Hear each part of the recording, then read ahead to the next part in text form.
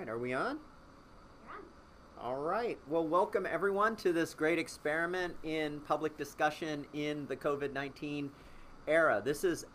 My name's Archon Fung. I teach here at the Kennedy School and I help to organize the democracy programs at the Ash Center for Democratic Governance and Innovation. And I'm delighted here to be able to join this discussion with Peter Dreier, who's edited a fantastic book, We Own the Future, about democratic socialism.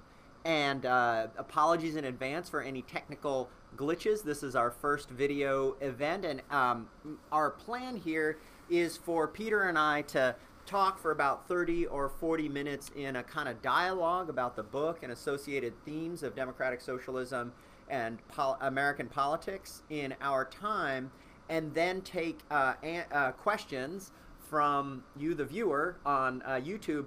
But as we're having this discussion in the first part of the event, please type your questions in and we'll be collecting them and answering as many as we can in the second half of the event. I'm really excited about this conversation. I think it's really important to do this because at the Kennedy School and in lots of other venues, we don't really talk much about democratic socialism, and in a way, the intellectual discussion is behind the popular political moment and time that we're in. Two out of the, I forget how many, maybe 6 or 7, two of the lasting Democratic primary candidates stood pretty far on the left, and one of them, Senator Sanders, is an avowed democratic socialist.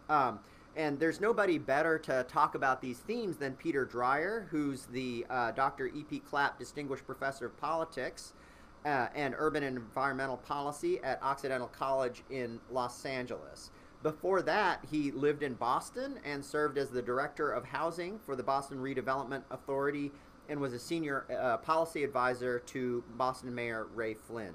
He's written many, many books, including Place Matters, Metropolitics for the 21st Century, The Next Los Angeles, Regions That Work, Up Against the Sprawl, which is about Southern California and the LA area.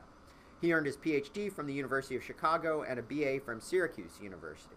Welcome, Peter. Thanks. Great. It's good to be here. Good, good. Thanks for coming in. So you've written this great book, which has a lot of dimensions, environment, climate, race, gender, about that pivots around democratic socialism, called We Own the Future. I thought maybe we'd begin, since some people in the audience may not have a good idea, how would you describe democratic socialism in a nutshell, and how does democratic socialism differ from, say, the progressivism of a Barack Obama? Yeah. So there was a Gallup poll last year that discovered that 43% of all Americans said that they would think that socialism would be a, quote, good thing for America, and 58% of people 18 to 34 said that socialism would be a good thing for America. So there's been a huge upsurge of people saying they think some version of socialism would be good for the country. But if you ask them, what does that mean? Yeah. They probably wouldn't have a very good idea. And so we edited this book of original essays to answer that question. And the truth is, I'm sort of dodging your question a little bit, but I'll get to it. Yeah, The truth is that the 3 editors of the book, myself, Michael Kazin, and Kate Aronoff, and the 25 or so contributors to the book, we don't all agree on what democratic socialism would look like. We're trying to spur a debate about what that would be. But I think the underlying agreement of all of us in the book is that a society as wealthy as the United States should be able to provide a job for everybody at decent wages and provide a social safety net for people who, through the ups and downs of the business cycle or through emergencies and catastrophes, are able to have health insurance, paid family leave, paid vacations, be able to retire with dignity, and also that corporations are held accountable and responsible for the conditions of the environment, for protecting consumers, protecting workers, and and that people be able to enjoy themselves, be able to not have to slave at their work or Americans work longer hours than any other democratic country, and get decent benefits as a result of that. That sounds like almost every country in Europe, and particularly in Scandinavia, and to some extent Germany. But it also sounds quite a bit like a kind of watered-down version of Canada and Australia. So my view of democratic socialism is not that it's some authoritarian communist country, which is the way President Trump is trying to portray all the Democrats as being socialists who love Venezuela and Cuba, but it's closer to Denmark and Sweden, but it has an American accent, and the American accent is portrayed in the book. So we have a chapter in there about what would sports look like. Right? We have a chapter in there about how the family would be different. We have a chapter in the book about how, by Naomi Klein, about how we'd rid ourselves of fossil fuels and move towards a more sustainable environment. So people can envision a more livable world, a more visible, a more livable country. And our book tries to spell out what that actually would mean in terms of public policy. So, and what's been interesting is that in this last presidential election, we've had a debate on these issues. Yes. And as we say in the book, the whole country has moved, at least the Democratic Party, but the country has moved to the left. And two good examples is that 78% of all Americans agree with Warren and to some extent Sanders' view of having a 2% wealth tax on people that earn over $50 million a year. That was a radical idea 3 years ago. Yes. Right? When Barack Obama was running for president in 2008, and then he took office, he had this bold idea of increasing the minimum wage to $9 an hour. Okay. Public opinion polls now show that the vast majority of Americans think that the federal minimum wage should be $15 an hour, and everybody from Michael Bloomberg to Bernie Sanders said that the federal minimum wage should be $15 an hour. So one of the themes of the book, and one of the ideas that I think is now fairly commonsensical, is that the radical ideas of one time are often the common sense ideas of the next. Yes. And the democratic socialism is now an idea that people are now debating and taking seriously, even if they're not exactly sure what it means. Yes. And so we're in this fascinating time when people are exploring bold new ideas in politics and policy. I think maybe it was Charlotte Alter, I'm not sure if it was her, who said that if you're over 50, what socialism means is the gulag and bad shoes. Yeah. And if you're under 45, what it means is good health care and free university. Yes, yeah, absolutely, yeah. And so can you talk a little bit about why you think it is that the debate is opening up? I mean, I guess I'm of the view, taking off from your last point, that if you had walked into the West Wing in the last couple of years of the Obama era and proposed a 2% wealth tax or Medicare for all with no private option, or some of these more steeply progressive tax rates and redistributive policies, you would have been politely escorted out of the room, but certainly not engaged in serious debate. Right. And now these ideas are, I don't want to say mainstream because I don't exactly know what that means, but very much in the public discussion. And so why have things opened up, and why are we more open to a wider range of ideas than we have been, I think, since 1975 or 1980? Right. Well, one of them was escorted out of the White House. It was Van Jones. Yeah. Right. But anyway, so I think the answer to that question has to do with two things. One is was the Great Recession of 2008, which where 5 million people lost their homes to foreclosure, and lots of people lost their jobs, and it had people questioning the system. And we still really haven't recovered to some extent from the 2008 recession.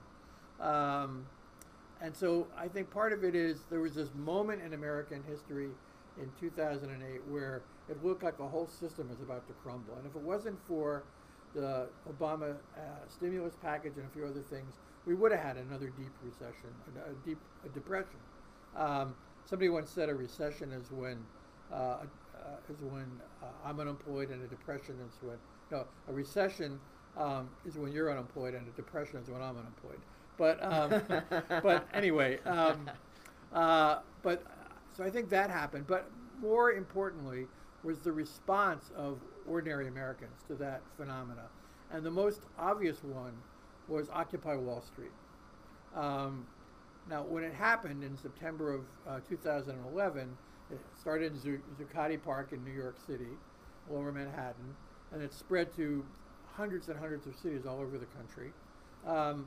And within a month or two, most of those occupations had disappeared. But the idea of Occupy Wall Street, which is the 99% and the 1%, that has continued.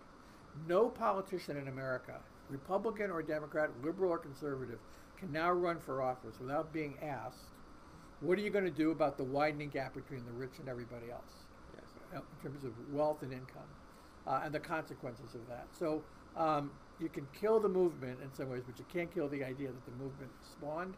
And I think that began, even Obama, in one of his great speeches in Kansas, after Occupy Wall Street, he said that's the defining issue of our era, is widening inequality. He didn't do much about it, but he set the tone that this is something we all have to think about. And since Occupy Wall Street, there's been a whole lot of grassroots movements. I wrote a piece in the American Prospect a couple weeks ago saying that there were 11 movements that defined the last decade. I'm not sure I can remember all of them off the top of my head, but Occupy Wall Street, the Fight for 15, for the raising the minimum wage, the Dreamers and the Immigrant Rights Movement, the Green New Deal and the Sunrise Movement, and the sort of left wing of the environmental movement, the Me Too movement, and the growing demand for women's rights, and that incredible Women's March in January of 2017, were the biggest protest marches in American history, 4.5 million people all over the country. The rise of Indivisible, which just came out of nowhere and now has 6,000 chapters all over the country, has trained thousands of people on how to be activists.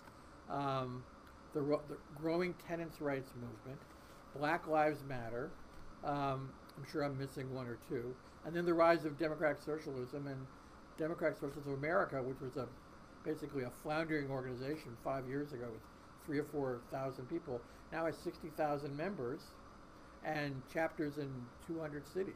It's amazing. It's pretty amazing. Yeah. So all that has happened, and a lot of my students say to me, Professor Dreier, you're lucky you grew up in the 60s.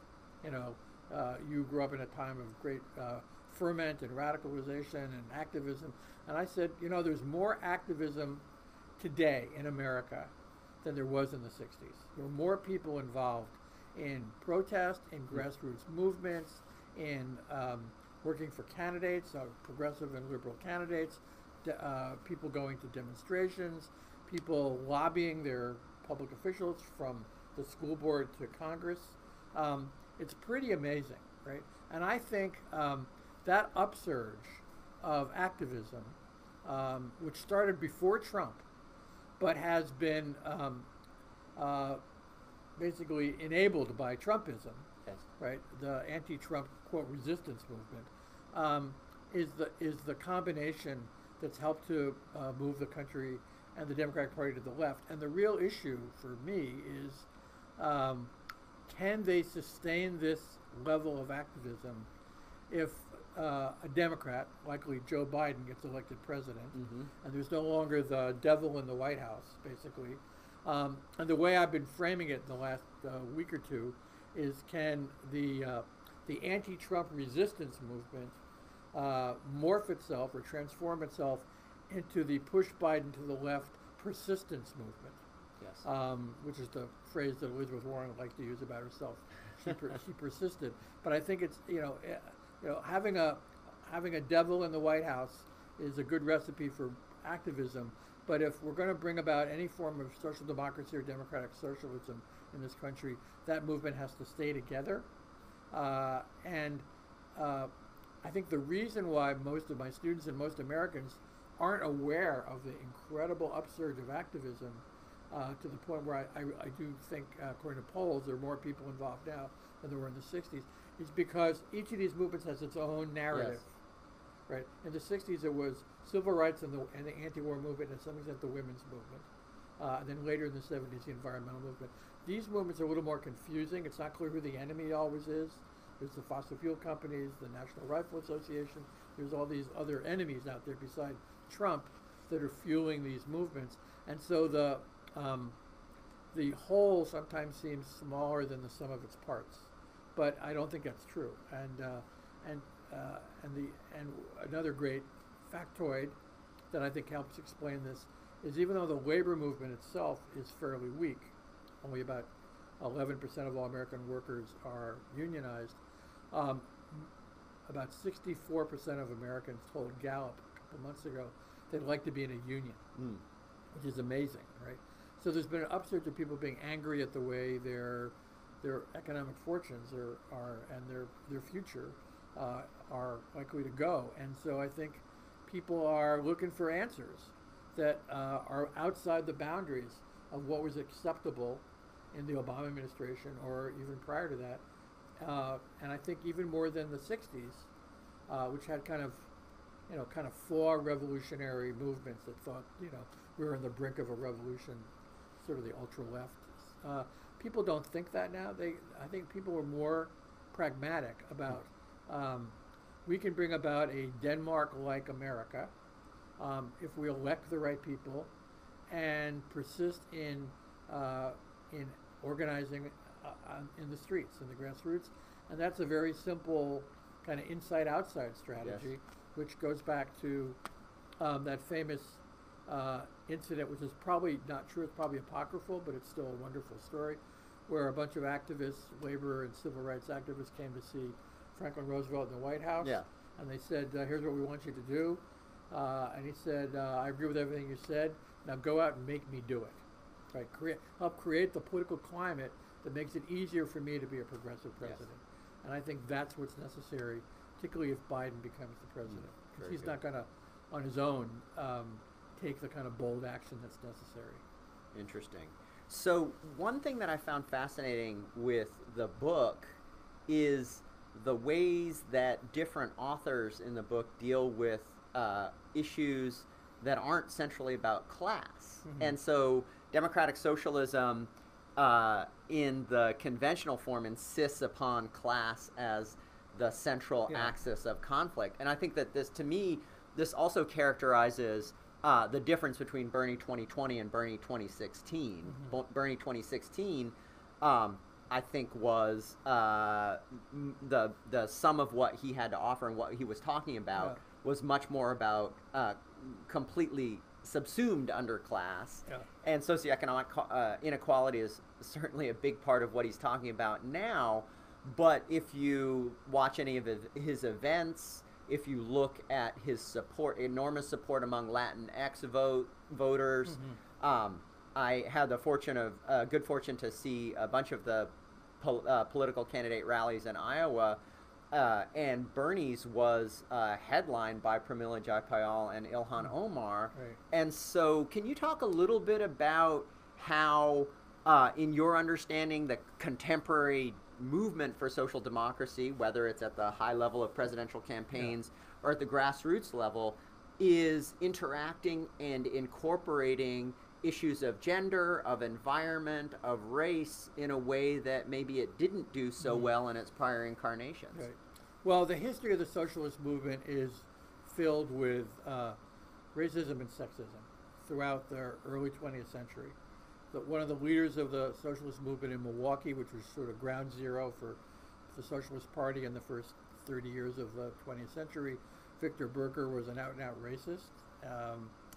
Eugene Debs was not a racist, and he understood the importance of having black and white workers together so that they don't scab on each other during strikes, but also sort of from a moral point of view. One of the leaders of the socialist movement is one of my heroines who not that many people know about, Charlotte Perkins Gilman, who was kind of the Gloria Steinem of the early 1900s. She was a socialist feminist And she talked about we have to change the family. Women shouldn't have sole responsibility for child care. This is before women could even have the right to vote. Right? So I think that two things have happened. The movements of the feminist movement, the civil rights movement, the environmental movement have forced liberal and democratic candidates to be aware of those issues. The environmental movement up until the 80s was a white upper middle class movement. The Sierra Club was almost all white. In fact, some aspects of Sierra Club were against immigration because they bought the idea that the more people, the worse it would be for the environment. Guy named Paul Ehrlich used to talk that way, an environmental scientist. And then the environmental justice movement started and sort of pushed the environmental movement to be more aware of issues of racial and economic injustice. So where are the toxic facilities, and who shoulders the burden of most of the environmental health problems? People of color and poor people. And so I think that's now part of the progressive movement's DNA. And Naomi Klein, who has a chapter in our book, the great environmental writer, talks about what a fossil fuel free country would look like, right? But what she says, and what several other people have been saying in the last decade or so, last few years or so, is that we can't just have an environmentally sustainable society without full employment. So there has to be some awareness of keeping people working at decent jobs while we're eliminating the fossil fuel stuff. And the jobs that are likely to be eliminated are disproportionately jobs that women and people of color have in the fossil fuel sectors. And so there has to be a just transition that accommodates that.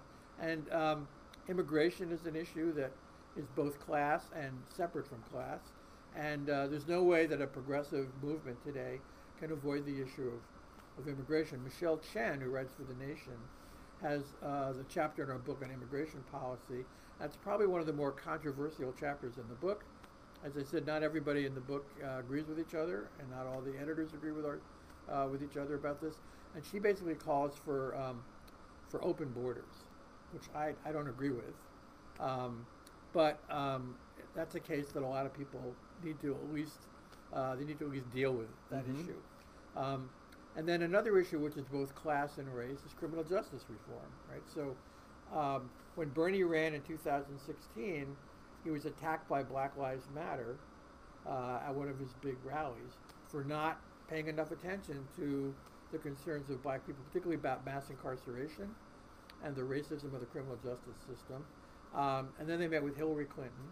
And now no Democrat's going to run for office for president or Senate without thinking about racial profiling by police, getting rid of cash bail, addressing the privatization of the prison system, dealing with the double standard on criminal justice penalties and sentencing reform.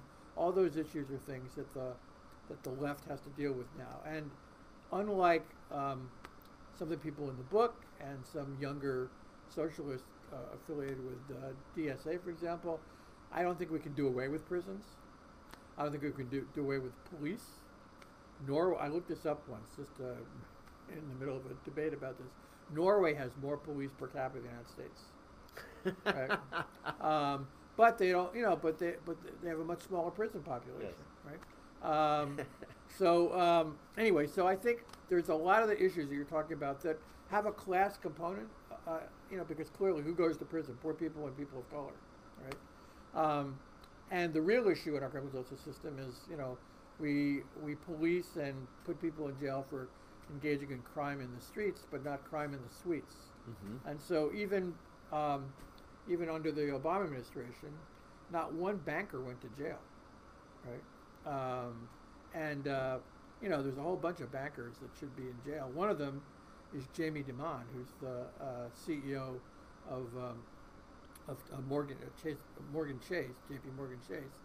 And he's now being talked, at least the rumor mill is that he might be a cabinet secretary in the Biden administration, like the Treasury Secretary. That itself would be a crime if that happened, and I assume it won't happen, right? Class issues don't disappear, but I think you're absolutely right. Bernie, for most of his life, was a fairly sectarian leftist, Marxist leftist. When he was elected mayor of Burlington in, I think, 1982, he had to sort of temper that because he had to I have to deliver the goods. I got to get the snow removed, right? I got to make sure that there are, the basketball nets in the playgrounds are not broken. And so he sort of tempered that, but he still remained kind of an orthodox radical socialist. Yeah. And in the 4 years since he ran for election, the first time for president, he's definitely changed. And then Elizabeth Warren brought in a whole nother sort of feminist view, and she's always been pretty good on racial issues, on immigration. And so the whole political climate about those issues has changed. So it's not as if socialists don't talk about class and the widening gap between the rich and the poor, and the concentration of wealth, and the need for more progressive taxation. But they've added to the menu of socialist ideas. Yeah, good. So I want to shift a little bit to the challenges of democratic socialism in the American context. Democratic socialists believe that in order to get to a better society, you need big government, and therefore big government can be very good government. Many Americans, part of the American ethos, at least since Ronald Reagan said that government is not the solution to your problems, government is the problem, have sunk in an almost visceral reaction to the idea that big government could be positive. Right. So is that a deal breaker for democratic socialism in America? The negative sensibility about big government that doesn't exist in Western Europe. So, and not only did Reagan say that government is not the solution but the problem, but a couple years later, Bill Clinton said that the era of big government is over. Right. Trying to move the Democratic Party towards the center. And democratic socialists disagree with both Bill Clinton and Ronald Reagan on that score. Absolutely. So, well, we're in the middle of probably the worst public health crisis in our lifetimes, right? And so your question is completely germane and relevant to what's happening in America right now. The failure of the federal government, of the Trump administration, to actively mobilize all the resources around the health issues, around paid family leave. Steve Greenhouse had a great column in the American Prospect a week ago, about how the public health crisis has gotten worse because we don't, unlike every other democratic country in the world, we don't have paid family leave, and sick leave, so people aren't have to go to work when they're sick. In the news today, Donald Trump said they're thinking about cutting taxes on business again as a way to stimulate the economy, as if that's going to make a difference in this public health crisis. So when Americans face a crisis, they want a big government to help protect them. Whether it's a tornado or a hurricane or a recession or a depression or a public health crisis, they recognize the importance of, quote, big government. And if you listen to public opinion polls, most Americans think that the federal government has a responsibility to provide some version of universal health insurance, to protect consumers from unsafe products. I mean, Michael Harrington, the sort of founder of Democratic Socialist America, once said that most Americans are liberal, conservative, and radical at the same time, the same people, right? Depends on what the question is that's being asked, right? So in 1911, the first socialist elected to Congress, this guy named Victor Berger that I mentioned before from Milwaukee, he proposed something called old age insurance. The federal government should have old age insurance. And it got 2 votes, his vote and Meyer London, who's the other socialist in Congress from New York. And then 23 years later, Franklin Roosevelt introduced Social Security. At the time, a lot of the pundits, a lot of the editorial pages of newspapers, the entire business community, the right wing, the sort of the Trumps of the Depression, said this is socialism, this is going to Sovietize America, but they passed Social Security anyway. And now, more than 90% of Americans, including most conservatives and most Republicans, think that Social Security is a good idea and that we shouldn't mess with it. And when George W. Bush tried to mess with it, the Republicans rejected it. So, is Social Security big government? I suppose yes, right? Do most Americans think it's a good idea? Yes, right? So, in theory, people don't like big government, but in practice, people want big government. And the question is, who's the messenger for that? And it's possible that somebody that calls himself a democratic socialist, Bernie Sanders, may not be the best messenger for that. Yes. Whereas Elizabeth Warren, I think, would have been a better messenger, and still is, I think, a better messenger for that. And even Biden, like I said earlier, has moved to the left. And what is, regardless of whether he's, call him a centrist or a liberal, he's saying things that Obama never would have said, right? Like a $15 federal minimum wage, and some version of a Green New Deal, although his version isn't what AOC wants. So I think the issue of big government is used as a hammer against didn't want a king, right? They didn't want a central authority telling them what to do. So that our fear of big government goes back a long way.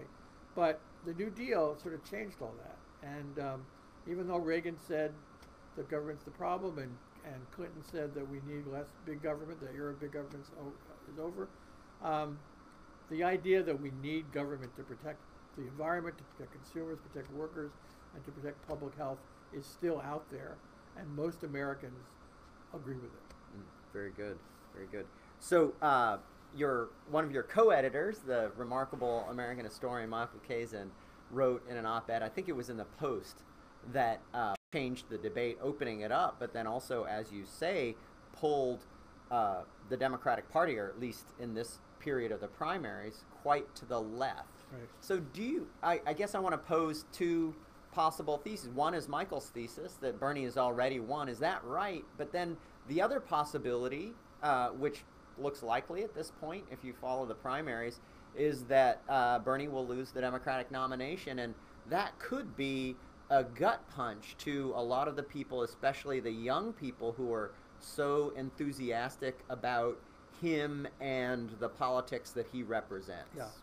So Michael Kazin is one of my friends, and I admire his history writing. And it is true, as he wrote in that op-ed piece, that more people are now in sync with what Bernie Sanders has been saying than at every time before.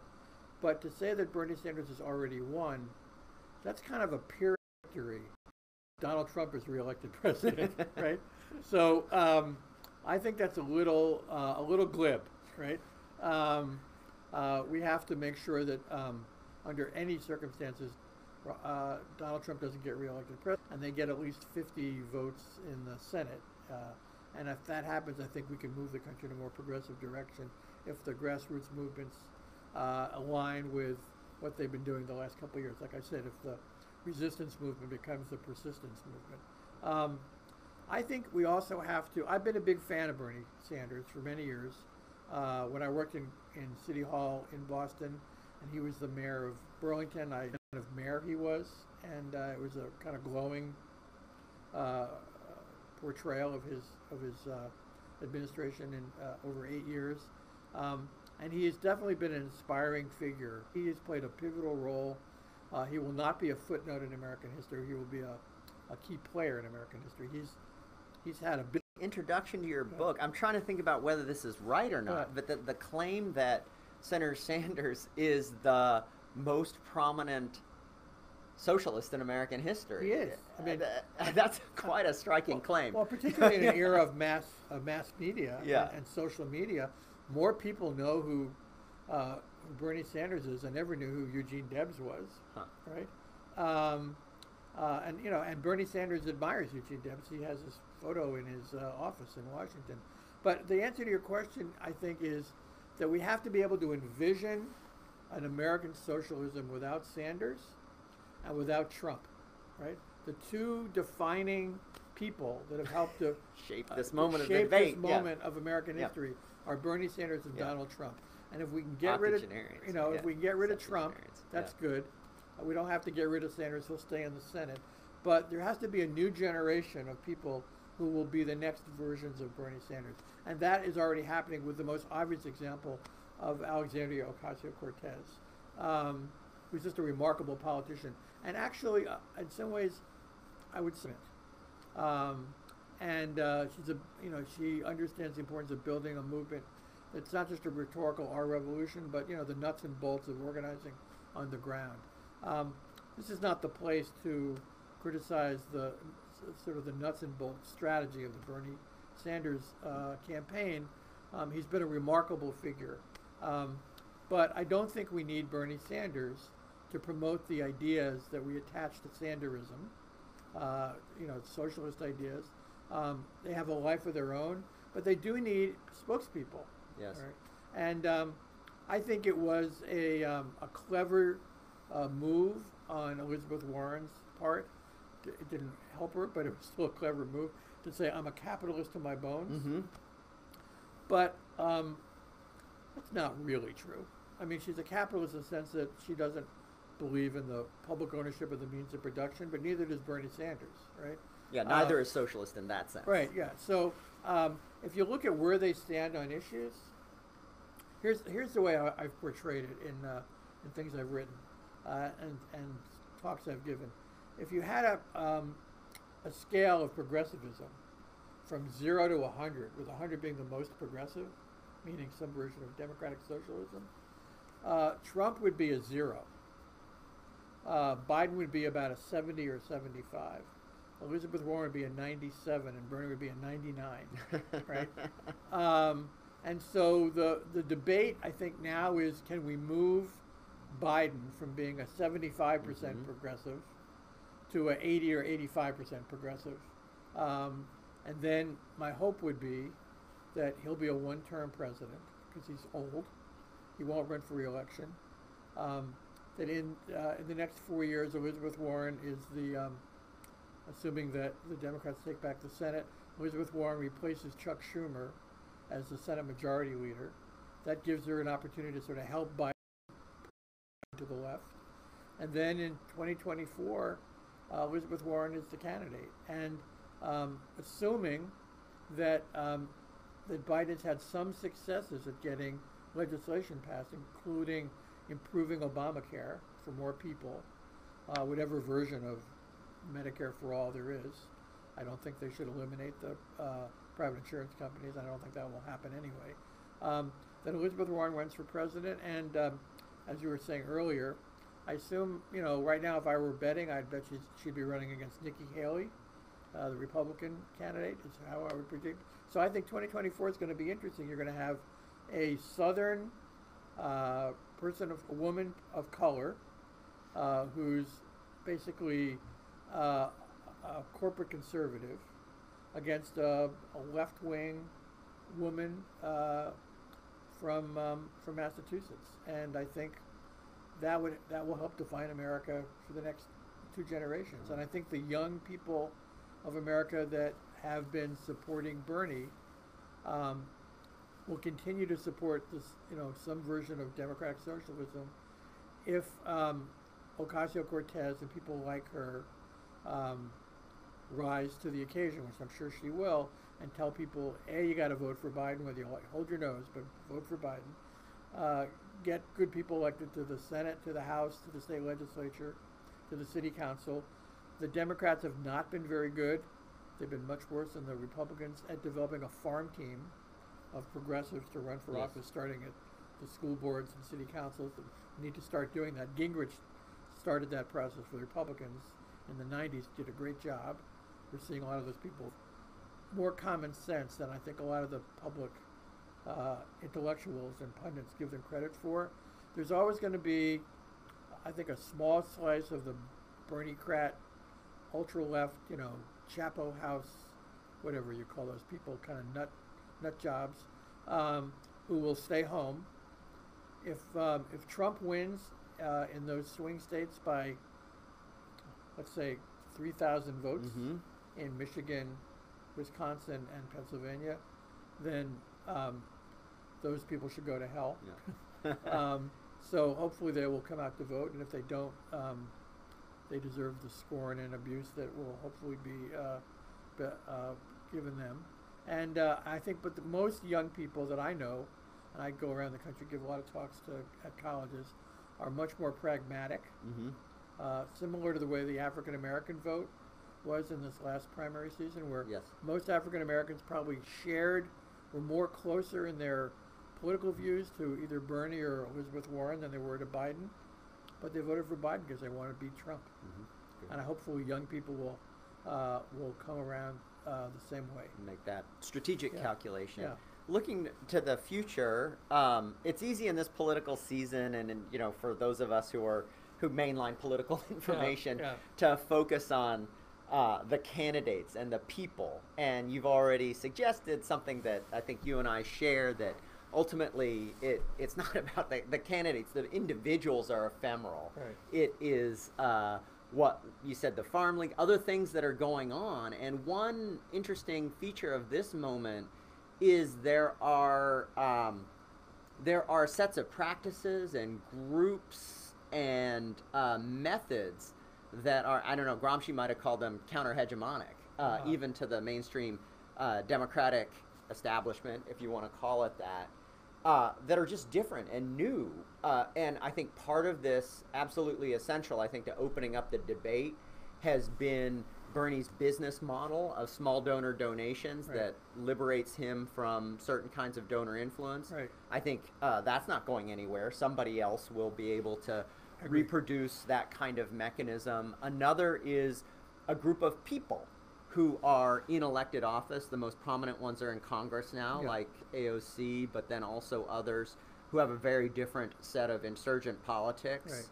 Right. And then in our world, in the intellectual world, I find it interesting that, DSA has certainly, as you said, increased in membership a lot, but that there are people maybe in the generation after us who have forums for speaking and journals that are different from the ones that we read, that aren't The Nation or The New Republic or Dissent, but for the highbrow folks, it's Jacobin. For the lower brow, it's Chapo Trap House. There are spaces of discourse around democratic socialist ideas kind of going on, and I wonder how you're seeing, it's those rooms, those living rooms, those spaces that enable these different ideas to be developed, and I see that as something quite new in just the last couple of years. Yeah, social media is disparate. Sure. I still think that most of politics that works is face-to-face, but you can bring people face-to-face through social media. That's what Indivisible did, for example. I think, in addition to the things you mentioned, what are the others on the scene? I think Indivisible is remarkable. Yes. So, a couple of months after Trump was elected, they were angry and frustrated about what was going on in the country.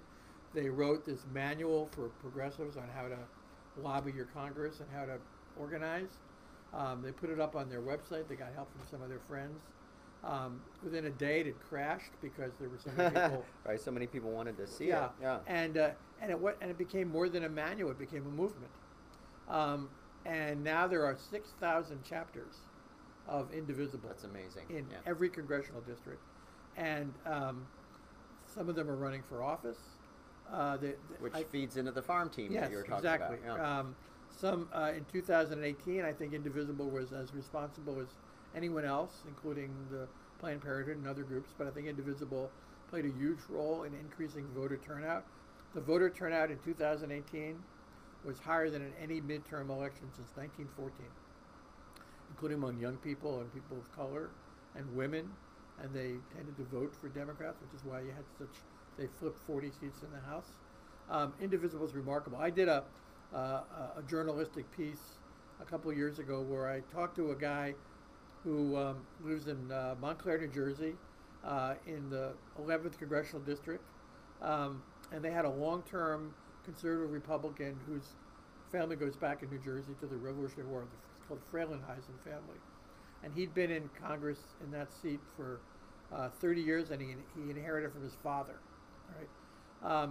And he had become increasingly conservative, and so people were angry at him because in Montclair and Morristown, New Jersey, the center of this district, more people were moving slightly. It was a purple district moving to the left, and so he put up a Facebook page.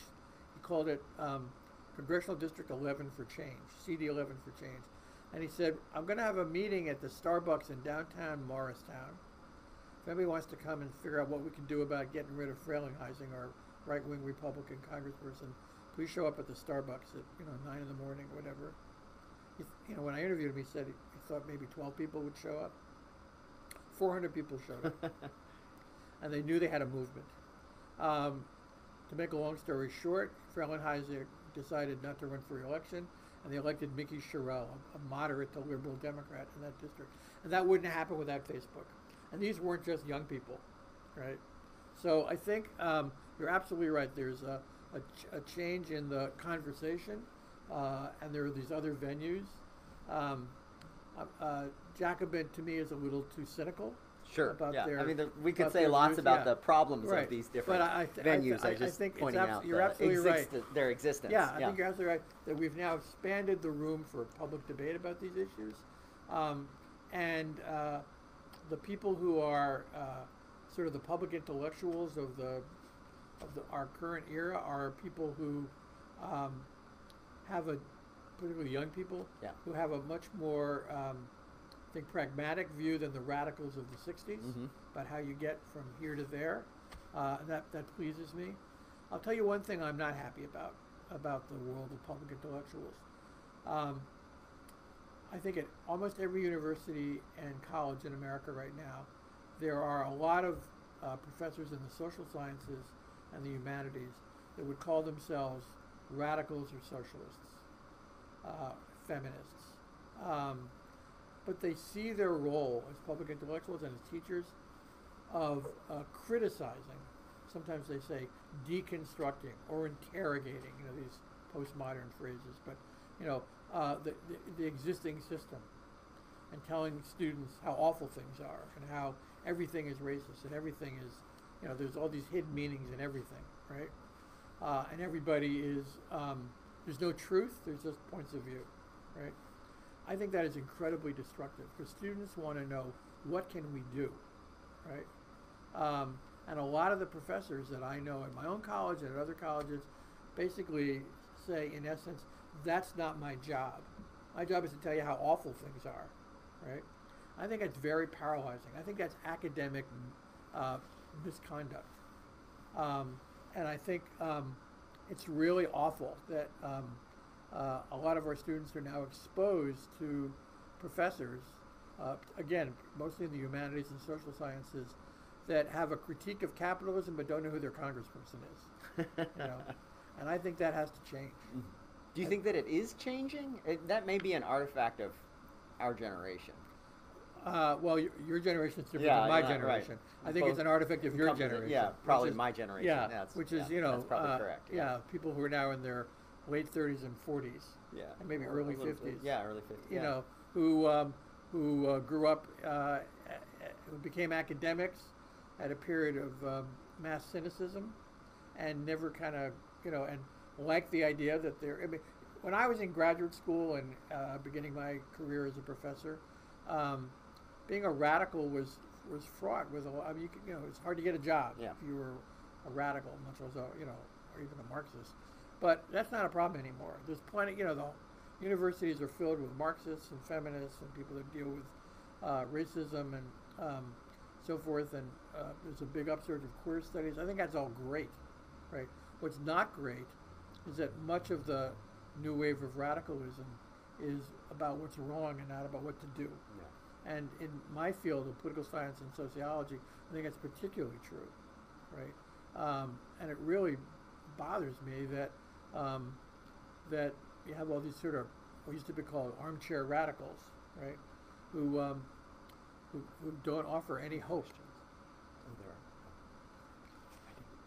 Oh, oh, great. So, keep hope alive is my message. Yeah, right. I hope that. Yeah. Yeah, I think that I guess my hope is that that will change as the political scene seems to offer more opportunities. Well, I think for what I constructive reform think and is action. that a lot of the students are kind of ignoring their professors about this, and kind of, despite what they're learning in the classroom, are becoming more activists. But I think groups like Jacobin, and I've actually written a couple pieces for Jacobin, are not helpful in that sense. I think they encourage cynicism. Yeah. Okay, so we have a couple of questions. One from you probably know her, and I do too, our friend Hillary Silver. Do you know her? Yes, Yeah. sure, yeah. So Hillary comments, if Bernie is a democratic socialist, he's also a populist who has some authoritarian tendencies. And then my colleague, Muriel Royer, comments on Hillary's thought and says, you compare Trump and Bernie on authoritarianism, and she indicates that that's not an appropriate analog. Yeah. Am I allowed to say bullshit? You should say anything you want. Okay, Hillary, if you're listening or watching, I think you're totally wrong. You know, Bernie Sanders. Hillary, right back. Yeah, Bernie Sanders has a lot of faults, you know, but being an authoritarian is not one of them. I mean, he's a yelly he politician. He ran Burlington in a very democratic, grassroots way. I mean, it was a pretty weak mayor system, so he didn't have a lot of authority. I just don't think that's right. I mean, and to compare Sanders with Trump on any scale of authoritarianism is really outrageous. I mean, yeah. So to be fair, Hillary didn't compare Bernie to Trump. Yeah. She said maybe he has some authoritarian tendencies. I mean, yeah. I mean, when I used to get angry at my kids when they were young, sometimes I'd yell at them when I probably shouldn't have. Right? We all have some authoritarian tendencies, right? But Bernie Sanders, for whatever faults he has, and I do think he has faults around his somewhat sectarian view of how you run for office, he built a grassroots movement, of people of people all over the country, and I think where there's local control of he doesn't tell people who to endorse for mayor and city council. He doesn't try to get his group, Our Revolution, to be heavy-handed. I think they made a lot of mistakes, but that doesn't mean it's authoritarian. Donald Trump is a wannabe fascist dictator. I mean, he's outside the boundaries of anybody who's ever been president of the United States ever, right? And he's a racist, and he's a megalomaniac, and I mean, blah blah blah. I mean, Bernie Sanders is none of that. I mean, every politician I know, and I know many of them, they all have big egos. I mean, you don't run for office if you don't have a big ego, if you don't think you can solve people's problems. But we know a lot of people, who are in Congress and in the state government and so forth, who use that sense of self-confidence and ego to improve the world and to make life more livable. And that's how Bernie spent most of his career. So you got to give him credit for that. I supported Bernie 4 years ago. I supported Elizabeth Warren this time. I didn't think Bernie would make a great president.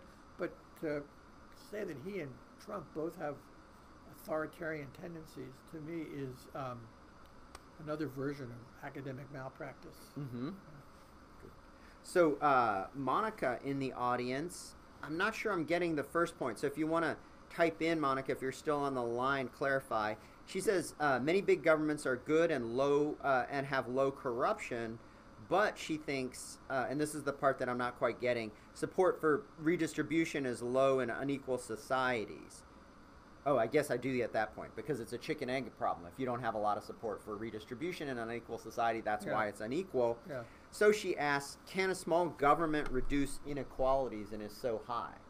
I suspect you think no, you need more government. Yeah. But before I go there, let me go back to one more thing I probably should have said in response to Hillary's question. There are people inside Bernie's campaign who I think have hurt him a lot by attacking Elizabeth Warren, by being nasty, by being in some ways authoritarian on their own, being incredibly sexist. It's a small slice of his followers. He rebuked them publicly, but I don't think he did it enough. Mm-hmm. he kind of said every campaign has people like that. I think there's more people in the Bernie campaign like that kind of see Bernie as almost like a religious figure. That's not. I mean, Bernie doesn't see himself that way, but there are some people that kind of it's Bernie or nobody, which is just crazy. You can't be in politics in America that way. So, although I don't think Bernie is an authoritarian, I don't think his campaign is authoritarian or top down in the way that I think she meant. I think there are some people on the crazy left wing of Bernie's campaign that fit that description in some ways. But to answer your other question, you can't redistribute wealth in any meaningful way at the local or state level. You need a federal government to do that. But there was an experiment done by one of your colleagues at Harvard and somebody at Vanderbilt a couple years ago. You're probably familiar with this, where they asked a random sample of Americans what their belief was. What was the current level of inequality in America? What was their ideal level of inequality? Yeah. And what was the reality? And 90% of Americans said they wanted, when they were asked this question, they wanted, their ideal was something closer to what they have in Scandinavia. What they thought the country was less egalitarian than Scandinavia, but more egalitarian than the reality. And so, the vast majority of Americans think that this disparity in wealth and income is awful. That doesn't mean they believe in reparations or they believe in free university education. They think, and I agree with this actually, I think that I don't want Bill Gates' kids getting a free college education from the government, right? So I may disagree with some of the more left people in the Democratic Party. It's universalism in that regard. But most people think that students should not have to graduate from college with 10 or 20 or $50,000 worth of debt. So, and you can't fix that problem in California or New Jersey or New Mexico, right? Yeah, good. There just isn't enough. There aren't enough resources. So John Cisterno, who is at the Tobin Project in Cambridge, he says, polls show long-term majorities are in favor of some sort of social provision of health care. I think that's solid. Yeah. But then he says, but when there's a policy proposed, you can change public opinion by stressing the costs of health care. Yeah. So what do you think about that? That really, I mean, I'll put John's question a little more sharply, is that the oft left-sided poll statistic that everybody wants universal health care, you can easily puncture that by saying, look, it's going to cost you a lot of money. Do you still want it? Yeah. I think the press did an incredible disservice on that question when they dealt with Bernie and Elizabeth Warren's efforts to explain what they meant by Medicare for all. The press, the moderators of the debates kept saying, well, aren't you going to increase taxes, right? And Bernie in particular, but both of them kept saying they wouldn't address the tax issue, which I think was a dodge they should have confronted directly, but that taxes will go up less than costs will go down. That if you in terms of your co-payments, right? Your I think there was a JAMA article that showed that, on net, costs would go down. The net cost of health insurance for the vast majority of Americans will go down under any of their plans. But all the media focused on is that they were lying about taxes, right? And they were trying to make the case about the cost of health care. So the answer to the question is that if Americans understood that their health care costs would go down, even if their taxes went up, right? That for the upper middle class, your co-pays, your deductibles, right? That it would it's a net gain. I think most people would say that's a good thing, but the media would not let them say that, and I think that was an incredible disservice. And that Trump is going to try to confuse the public about that as well. But I also think I believe in Medicare for all. I believe in a system like Canada, a kind of a single-payer system. But I think it was a political mistake for both Bernie and for Warren to raise their hand when they asked, do you want to do away with private health insurance? I think that is something that has to evolve over time as people see that the public sector health insurance is preferable to the private sector health insurance, and they will make the decision for themselves. And I think Pete Buttigieg actually was very smart in saying that. Let the people decide, right? Now, I know there are issues about, if you have a private healthcare system, they'll get all the healthy people, and the public sector will get all the unhealthy people. There's an insurance issue there. Yeah. So another way to think about that would be to have instead of having a public option, to have a private option, that everybody is enrolled in a public health insurance. The public is the default. Yeah. And then if you want to default and have private insurance, you can do that. And this came to a head in Nevada, where the Culinary Workers Union, which had fought really, really hard to get a great health care plan that cost them very little, and it's a family plan. And some of the people in the union were saying, we don't want to get rid of this. Yeah. Now, ultimately, health insurance should not be based on where you work or if you work. But in the interim, I think people need to see a transition. And I think it was a mistake for both Bernie and Elizabeth Warren to basically take private health insurance off the table entirely, because they could easily get attacked on that, and they did. And it particularly hurt Warren. Mm-hmm. Yeah, good. So we have time for one more question. This is from Miles Rappaport, and Miles asked appropriately to you, because you've done so much work on metropolitan areas and city governments. He asks about the progress at the state and local level, but I'll put the question more sharply. If you're a democratic socialist, should you pin your hopes on national level reform or particular state and local activity? Yeah, that's a great question. Hi, Miles. We're old friends. We go back 40 years. I sang at his wedding. So the Eugene Debs ran for president 6 times, and he never won. He never got more than 6% of the vote. Meanwhile, Milwaukee was the ground zero of socialism in America, and there was a socialist mayor in Milwaukee between 1910 and 1960 for 50 years. And in their heyday in the 1920s and 30s, they ran the most efficient government in the country. They revolutionized public health. They increased the parks. They have the best park system in the country. They had one of the best school systems in the country. The socialists were, Milwaukee became a laboratory for the socialism. And a lot of other cities that weren't socialist adopted a lot of the ideas, particularly the infrastructure that Milwaukee had pioneered. In fact, they were so proud of what they did that they called themselves the sewer socialists. Yes, I remember. And my mother grew up in Reading, Pennsylvania. They had a socialist mayor. Minneapolis had a socialist mayor. So I'm a strong believer in local government doing whatever it can to improve people's lives. And there are now 6 DSA members on the City Council of Chicago. That's right. Which, of course, has 50 people on the City Council. So, but that's 6 more than there were there 5 years ago, right?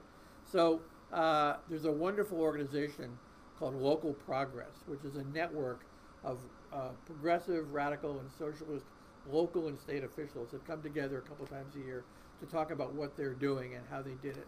So I think that's important, and I think socialists need to, and radicals and progressives need to work at the local level. I spent 8 years working for the city of Boston for Mayor Ray Flynn. He was a progressive mayor, and I think we did a lot of good things with rent control and job training and lots of other good things. But you can't solve the housing and homelessness crisis at the local level. There's not enough money. Even if you change all the zoning laws and you had rent control, you can't solve. You need those things, but you can't solve all those problems. You can't create a full employment economy at the local level. You can't address the environmental crisis entirely at the local level. You have to do all things simultaneously. And I think that's what's interesting about what's happening in America now, is that people are running for office as progressives and radicals and socialists, and they're acknowledging that we can't solve all the problems here, but we can make a good start. The reason why Seattle was the first city in the country to have a $15 minimum wage. It's because they had a socialist city council member, that's right, who was not a DSA member, who pushed that issue, got the mayor to go along with her to sort of, they had kind of a good cop, bad cop thing. She pushed the $15 minimum wage right away. He said, let's do it over 3 or 4 years. The mayor did. The business community initially opposed it, but then some of them came around and said, we've got to do this. And she had a big impact. And the business community ganged up on her in the last election a couple months ago. They tried to defeat her. She beat them. So I think having progressives at the local level is important. They can do good things. It also becomes, as I said earlier, a kind of farm system for the next level, for people running for state legislature.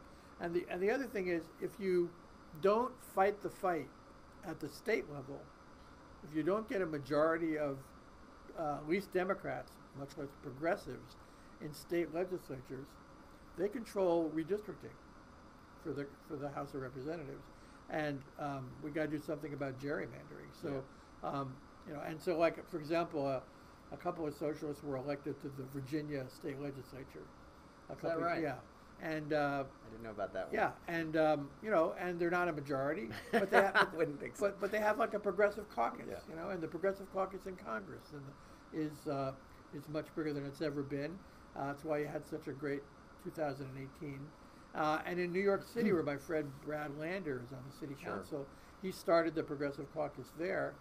He's now running for citywide office, and he built a movement in New York based on the fact that he was not only a progressive city council member, he helped bring other people along, and he's got a lot of credibility. I hope he wins his race. But and he was one of the founders of Local Progress. So he understood the importance of building a national network. And so I don't think working at the local, the state, and the federal level are mutually exclusive. Or either ors. Right. But at the same time, simply running people for office is not enough. You have to keep the movement alive.